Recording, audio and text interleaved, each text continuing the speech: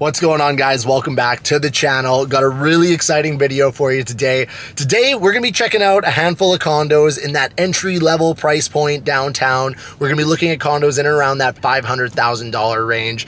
I've done videos like this before where I've taken you on tours and kind of showed you various price points, and these are typically the videos that you guys like the most. So I figured I was going out on some showings today with some clients. I figured I'd bring you guys along and kind of give you an idea of what you can get downtown for about $500,000. These clients are looking in that low mid $500,000 range, which is a really interesting price point right now because as interest rates go up, a lot of investors who own a lot of these types of condos, studios, one bedrooms, entry-level condos, are, really starting to feel their expenses, get higher and higher, especially if you own 7 or 8 of these, and you're feeling all those interest rates. A lot of these investors are actually starting to look to sell some of these condos. So I've seen a lot more, studios and one bedrooms hit the market.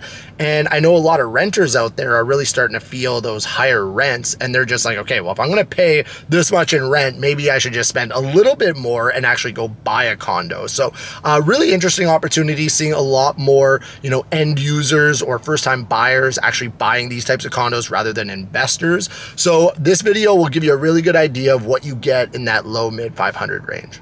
As always, if you're liking the content, make sure you subscribe to the channel. If you want to get a full list of all the condos that are available downtown Toronto for under $550,000, just drop a comment down below, Toronto condo, and I'll make sure that I get you that full list. With that being said, I'm going to meet my clients and we're going to get this day started.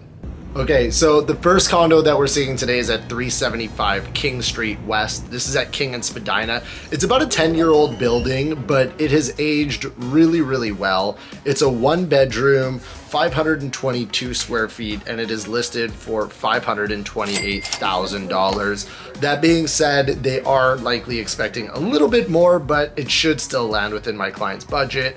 It's a junior 1-bedroom, so the bedroom is actually on the interior of the unit, and it has a really nice balcony with a view. Now, that being said, in this area, no view is safe. There's condos literally going up everywhere, like this one right here. That's definitely gonna block the view in a couple of years. All in all, really good option for the low mid 500 range. And, somebody had broken the fridge handle. I swear it wasn't us.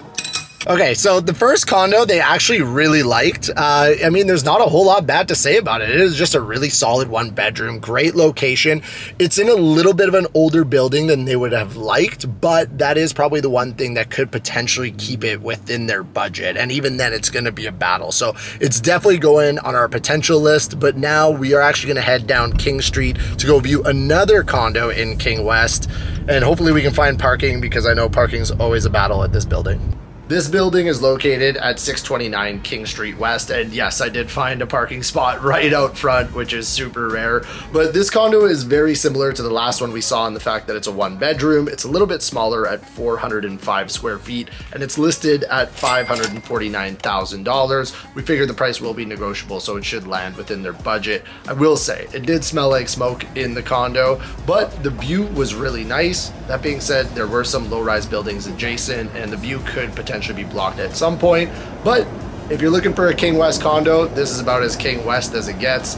My client's biggest reservation about the unit was the fact that the kitchen was right in the living room and the fact that that little fan was not doing a whole lot to get rid of the cigarette smell. Next, we make our way down King Street a little bit further to DNA Condos at 1030 King. This is a studio apartment. This one is 382 square feet, listed for $399,000. That being said, it does have an offer date, so they are going to be expecting more than $399,000, likely going to go right around that $500,000 range. What you see is what you get. No balcony, but it did have an incredible view. And I will say, it was interesting to see, how well it was laid out for such a small condo. You can definitely see how they used the space. The biggest selling feature was definitely the view, but they did have 2 balconies right next to your unit that could almost see inside, but a pretty good unit nonetheless.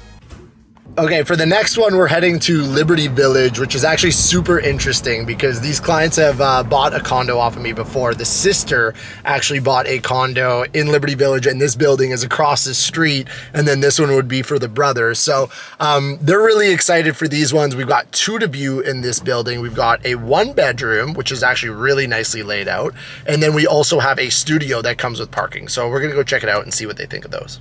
The first thing we noticed as soon as we got to this building, like many others in Liberty Village, is that parking is in demand. There's people racking up tickets, literally parked everywhere, but the amenities were incredible. There was this really cool staircase that took you to all the different amenity floors, which included the fitness room, included the pool, the spa, and the billiards room.